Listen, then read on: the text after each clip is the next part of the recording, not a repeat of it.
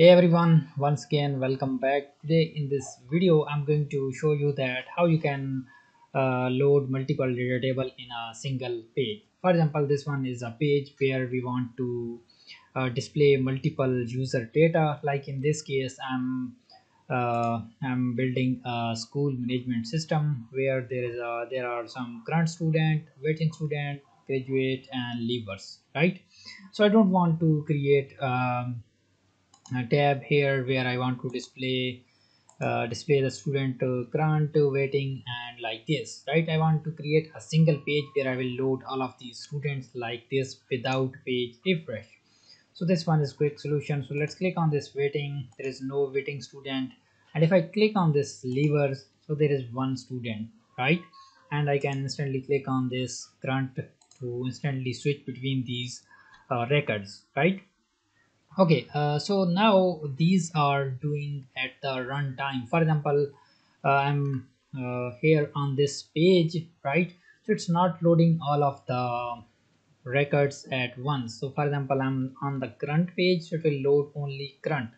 If I will click on this levers, so it will load only levers data, not the current, waiting, or some graduate student, right? So this is the thing you need to think about this as a memory usage and for better performance.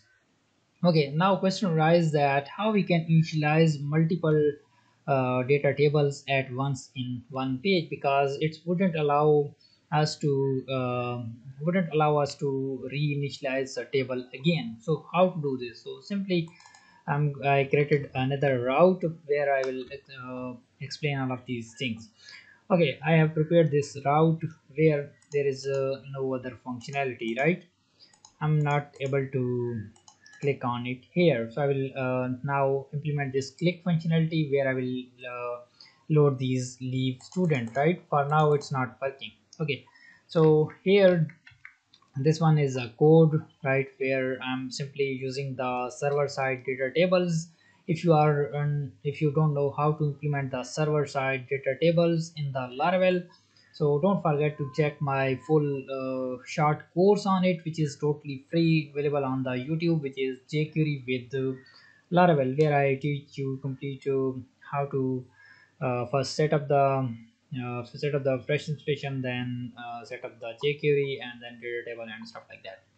Okay, I'm using server side data tables, and here I'm sending this call on this route to get the data using this type, right? And now I want to get this for the levers, right? So let's move to the levers tab. This one is leave student tab, right, where I want to handle the click, right? Simply go here and add a click functionality.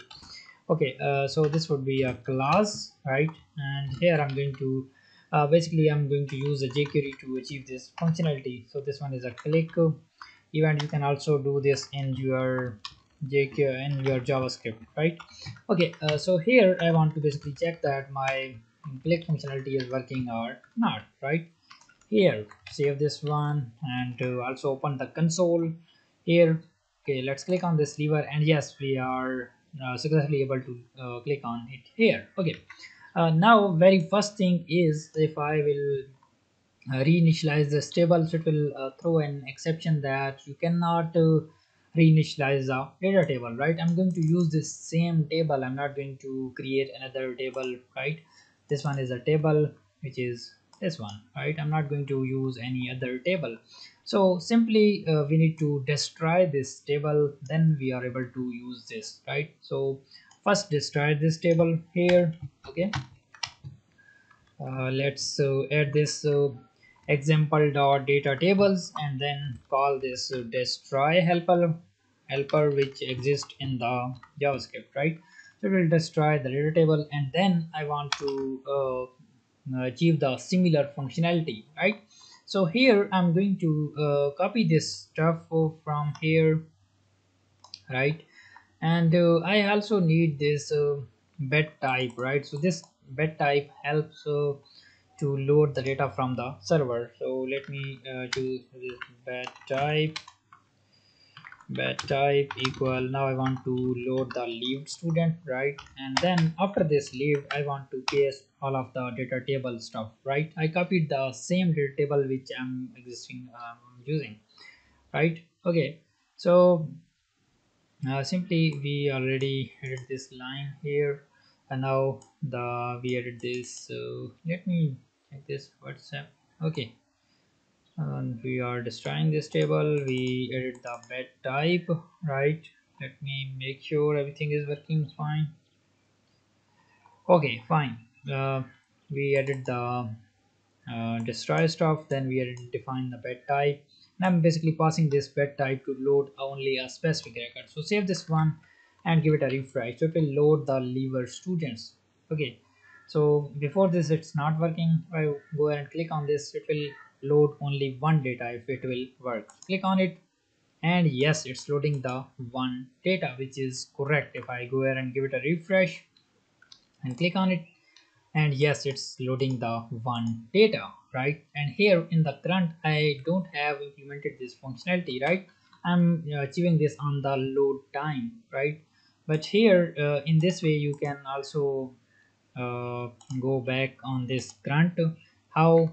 Simply go here and copy all of the stuff, right, like this, and then paste it. And here you need to specify, let me identify it properly. Okay, and here I want to make this current students, right? Current students, destroy the table, and then this type would be the current, right? Save this one, give it a refresh, go back here, click on it again. Oh, I'm on the student, so let's move to the demo. Okay, click. Oh, it's not working. Why? I think here I'm using the current click. If I go at the top, no, everything is fine. Oh, I added this, so I think inside of this one. Let me cut this out from there. Okay, cut this out. This one is the ending bracket of this data table, right? This one is ending here, and no, it's correct. This one is for the leaved student. Oh, I added this inside the leave, that's why it's not working. So simply go ahead and paste this one. I'm not going to indicate this anymore because it took some time. So let me open this. What's the error?